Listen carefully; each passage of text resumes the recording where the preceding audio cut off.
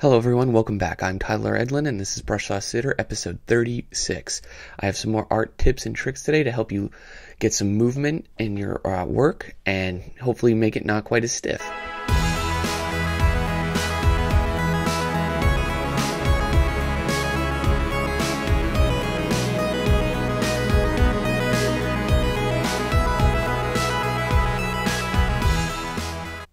Alright, so today we'll be looking at a lot of concept works from even Earl, if that's even how you pronounce his name. I'm probably messing that up, but he's a classical kind of Disney type of background painter, and he uses texture and shapes. And just to give you just a little overview, that's who mostly we'll be looking at.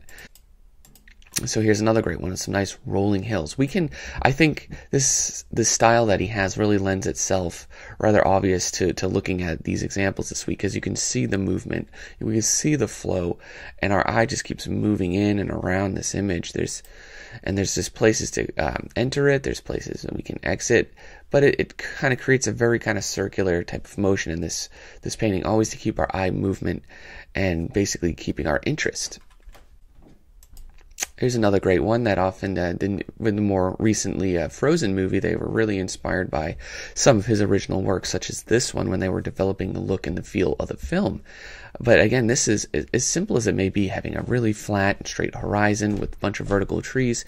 It still has a good amount of movement and rhythm to it, kind of, and it is that those kind of keywords of rhythm. We have shapes kind of repeating, different things staggered throughout the image. We have straight lines, we have more organic lines, we have rounded forms, we have straight forms. It's this variety that keeps us interested. This unity with variety is a term I like to say. Variety is the spice of life, and it really does help us stay interested as a viewer in your scene. The last thing we want to do when we're creating artworks and designs is just lose the viewer's interest immediately, and they're on to the next thing. So yeah, just keep some of these tips in mind when you're trying to design out your scenes, because that's exactly what we have to do as artists. We're drawing and we're painting scenes, but everything needs to be designed: the composition, the lighting, the shapes, the form, the flow of it itself. We have to keep in mind everything to really keep that strong visual sense of pictorial space and making that pictorial space interesting. So here's another great example, again keeping basically kind of sandwiching hard edge shapes in between organic and more rounded ones. And of course that really helps us create a nice sense of variety. There's overlap and there's scale, all these important things. All right, here's another great example of that. We have the rounded forms of the trees, again kind of contrasted with the hard and angular man-made shapes of the barns and the structures here.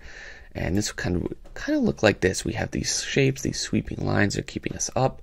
Things are moving us back down and back into everything is keeping our eye in the composition and to the more important aspects of it. Right, here's another simple one, a nice vertical piece. Same thing, we have a nice play of shadow and of light. The forms are reading, of course, very clearly, and there is that sense of movement. Again, we have the shadows kind of pushing us up. We get to the wall. These lines are pushing us up and over to here, and then out of the canvas, back into the canvas, and then back down. And there's just a constant sense of rhythm and movement,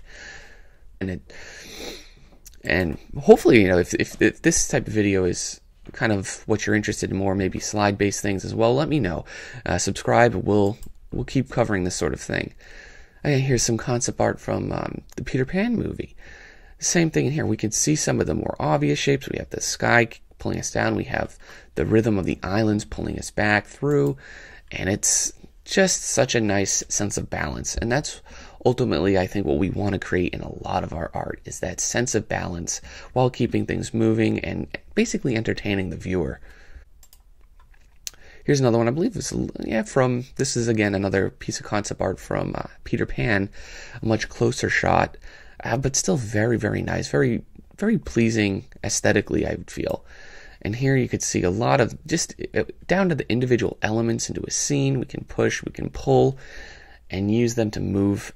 And it's, again, not every piece has to be in an in-your-face circular type of composition. That's not often the first thing I think of this, but when we take 2 more seconds to look at it, yes, it's kind of there. The scene's kind of vignetted by the background elements, and we have this nice space in the foreground, as well as a very strong kind of focal point. So things can be, sometimes the more nice things to kind of observe are the more subtle. And lastly, we have this other one, again, of his famous kind of angular barn shapes sandwiched in between all these nice organic patterns. And that's how at this point I begin to see a lot of things. It's just in terms of patterns and breaking up the space and how we can arrange them. Very interesting stuff. This one gets a little more complex in terms of we have 3 to 4 different varieties of shapes, but it's the repetition of those shapes that are key into the key kind of factor to making something feel unified. If you just had one element or two and it's in there and it's not repeating, it'll either stick out awkwardly, it'll draw too much attention to itself, maybe it's competing with a focal point. So just always remember keeping things repeated, keeping things even subtle, using big, medium, and small, using overlap, using implied and direct lines. All very important kind of ingredients. And I did whip up an example ahead of time. It was a demo for one of my design classes this week, but the same thing. I take, let me blow this up. Again, for kind of like the last tip or takeaway from this week's video is, you probably won't get the composition you want the first try. Get your references, understand, do draw overs, as I mentioned last video, figure out what's kind of happening in them, how you can take them to your own. Start off with a few thumbnails, refine them, revise them, copy paste, mission match, just Frankenstein your own designs till you can work out the best possible solution for what you're trying to show. And often it, as we can see here, it really took me 6 tries to kind of get where I was going with that. And yes, it's very much a trial and error sort of process. And the finished one ultimately, well, not even the finished one, but the value comp that I was working up for it, again, ended up something like this. A little bit of a work in progress, but it's nearly there. And as I noted earlier, I do have... yep, here we go. It's all about this little sky pirate bar that I painted here in the background. So I tried to design all the movement and the rhythm within the scene to kind of bring us right here ultimately. No matter where we look first, I ultimately want to bring us to there. So I designed every shape and every kind of contour within and throughout the scene to kind of bring us there. It's just one example of how we can take it and apply to our work.